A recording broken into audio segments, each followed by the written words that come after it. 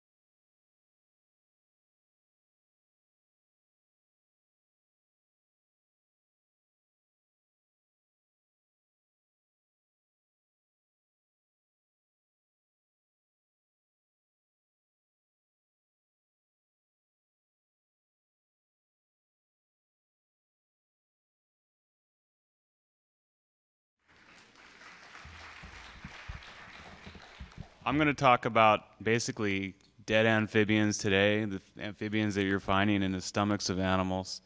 Um, and this is due to Hart gave the title of the talk, Indirect Effects of Introduced Trout on Native Amphibians in Northern California. So next slide. Well, I can try it here. I'd first like to acknowledge my authors, Karen Pope and Hart Welsh.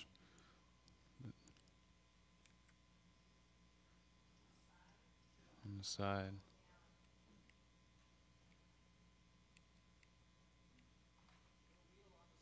Got it?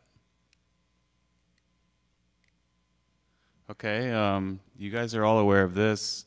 Establishing a fishery has been occurring for over 100 years across, or actually around the world in higher elevation areas that contain lakes.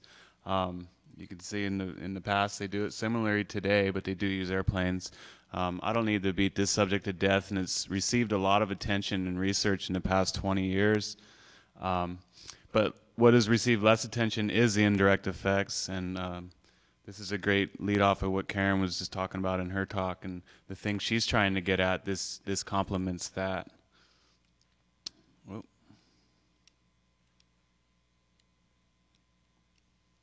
So there is evidence that indirect effects are occurring when you stock these lakes with fish. I've seen lots of these guys up there hunting for fish, the osprey. We've seen otters at 7,000 feet in the Trinity Alps Wilderness, about 34 kilometers from a fish-bearing stream, Trinity River actually. And by analyzing that animal's scat, it contained 100% brook trout bones. So it has changed the ecosystem in some way, and that's what we're looking to do. So the outline of this talk is to first I'm going to talk about the organisms involved in this. Then I'm going to talk about the problem and go into a little theory behind the problem, and then I'll focus on a basin scale study, and that is a study that the area that I've been working in for the past 3 years on Cascades frog movement ecology. And then I'm going to talk about the larger landscape, Northern California, which is a larger part of Karen Pope, Hart Welsh, data set, where they did a massive effort. Actually, it started out with Danny Boiano in 1999. They did a massive census effort across the entire Northern California and wilderness areas to see what the amphibian assemblages were and how that affected and how the fish interacted with that. So, this thing's horrible. Okay. Here's an introduction just to the amphibian assemblage in Northern California. is pretty amazing. Like we have 8 species in the higher elevation areas, and that's pretty rare. I'm not going to go through who of them all are here, but basically the main focus of this whole meeting, essentially from our group, has been the Cascades frog, and but all these guys are up there, and in the basin I'm working in, this guy's important, and this guy's really important, the Pacific tree frog. We also have 2 species of garter snakes that exist throughout the area, and in Northern California. On the left is Thamnophis sirtalis. That's the common garter snake, and it's really widespread. It's basically the most successful reptile in North America. And then on your right, we have Thamnophis atratus, the Pacific aquatic garter snake, which is in Oregon and California. And this snake is thought to be primarily a stream obligate, and where it feeds on amphibians and fish regularly. And in our area here, you see it abundant in anadromous streams. But I guess I should tell you how this study came about. I started working with these animals because I was doing radiotelemetry on my frogs, and 8 out of 50 animals got eaten by these snakes. So I got real interested in what they were all about. So, it's killing me. Okay. Can somebody go back for me here? I guess I'm doing it.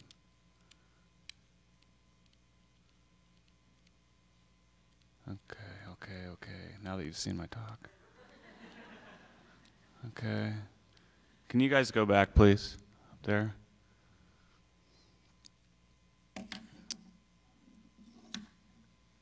Back.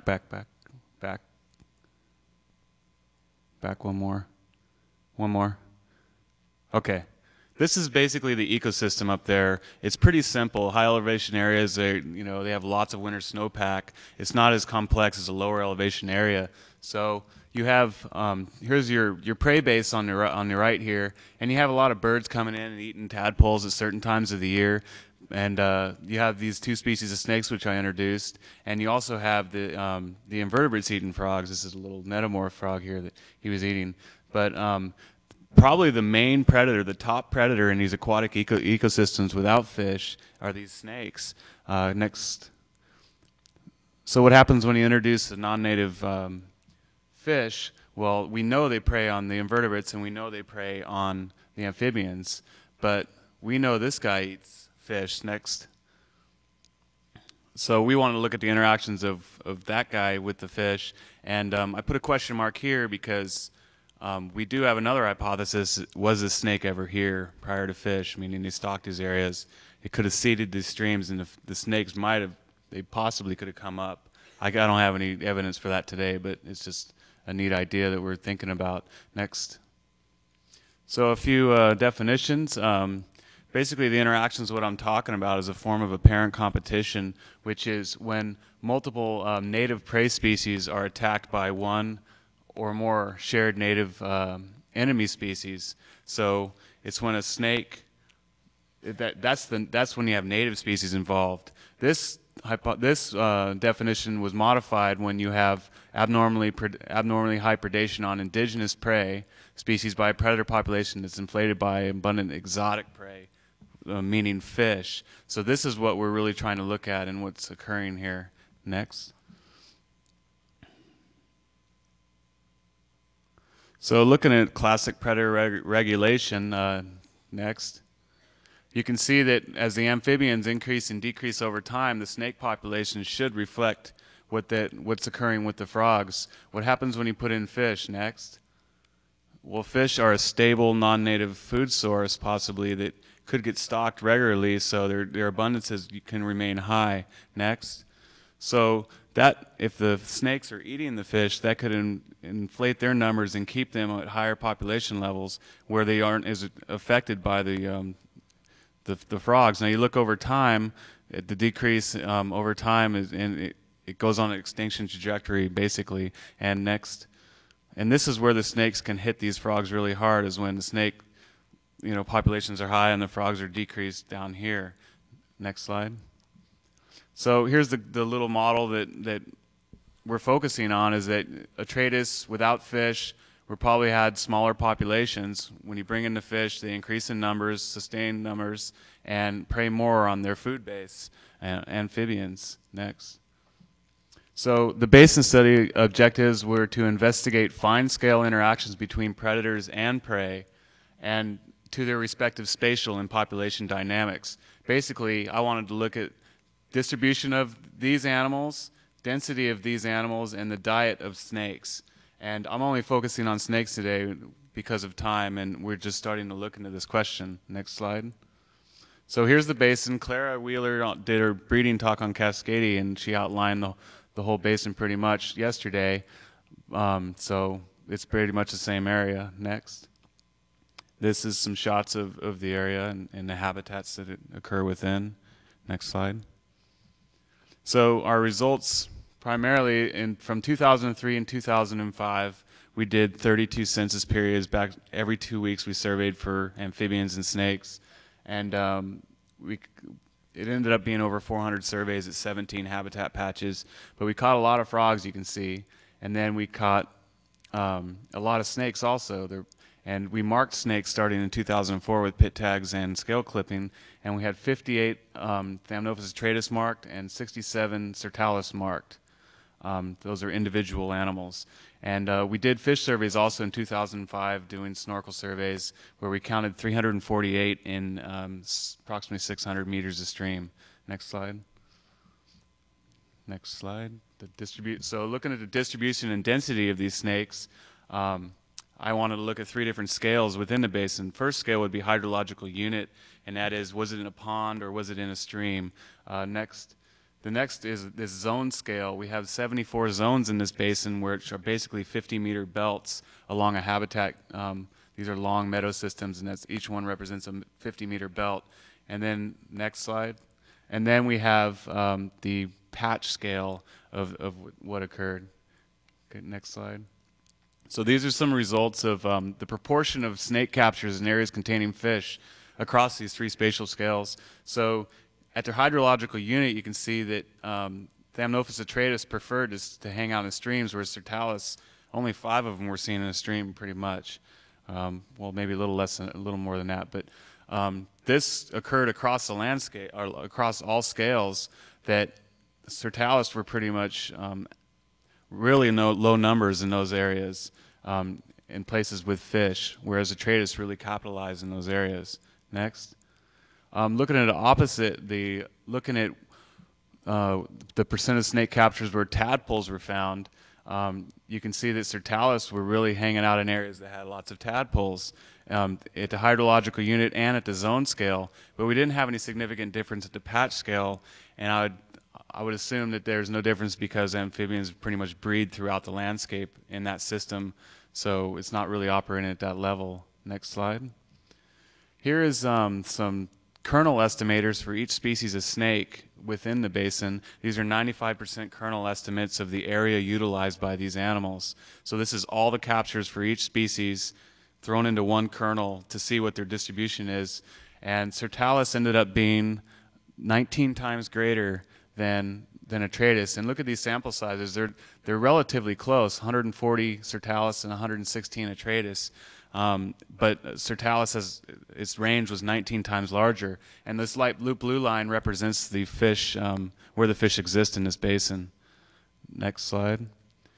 So diet's probably the most important thing within this basin study that we found, and we palpated 109 snakes, sirtalis, with 38 of these that had food in their stomachs, and then 99 atratus and also 38 prey items in their stomachs. Well, 38 individuals had prey items in their stomachs. Next slide. So the proportion of prey group by snakes, atratus are eating fish, and they're eating them more than amphibians. Approximately 56% of atratus had fish in their stomachs, whereas sirtalis, amphibian specialists, so they don't prey switch pretty much from these data like atratus do. Next slide. Breaking down, this is sirtalis prey type by the total length of the snake. You can see that they're not picky on the size of the animal Size of the snake, they don't really care what they're eating. They'll eat larval amphibians being very large. And this is a gape limitation, I think, for adult amphibians. Smaller snakes can't eat those. But when you look at atratus, next slide. Next slide, thanks. Just below the blue line, you can see that smaller snakes are really keen into these amphibians. But the largest snakes are really choosing, you go above the line now, they're really choosing fish. But all size classes of these snakes are eating fish. Next slide. So conclusions for the basin study is that atratus eat fish regularly and amphibians regularly, but they eat fish more. Both snake species regularly occupy different niches in the basin. Atratus is narrowly distributed and has extremely higher densities than sirtalis in areas with fish. And hyperpredation may be occurring on amphibians in areas with fish, but this is still a big question because, which I will answer later after I talk about the landscape level. Next slide. So here is the landscape level. All the areas in red indicate the wilderness areas that Hart's team surveyed. And next, across Northern California. And these are two different scales. These are the same chi-square statistics that I showed in at the basin scale, showing proportion of snake sites containing fish. So areas where you caught the snakes, how many of them had fish? And you can see that atratus were existing in much larger numbers in places that had fish than without, whereas sirtalis and they occurred in a more broad landscape and they weren't more connected to the fish component. So next, and this also occurred in the Trinity Alps. So you have entire Northern California and Trinity Alps Wilderness at a smaller landscape scale. This is approximately 500,000 acre wilderness. Next. So Karen did some generalized additive models to look at what is driving these species of where they exist. You know, is it fish? Is it amphibians? So after controlling for variables such as latitude and longitude, spatial variables, and habitat variables, elevation and size of the habitat, tested the models, including trout and amphibians, and you can see for atratus, it was highly significant that fish predicted the presence of these animals. It was also significant an interaction variable between trout and amphibians, but amphibians alone for atratus was not significant. They did not predict the presence of atratus. Next slide. Opposite occurred for sirtalis, which you can see that trout was not a predictor for the presence of sirtalis, but amphibians was a significant predictor for these amphibians. With amphibians. So next slide. So is there ecological consequences at the basin scale? Where I was working, there's a lot of amphibians. We caught over 5,000 Cascades frogs. There's lots of food for these animals to eat. And next slide.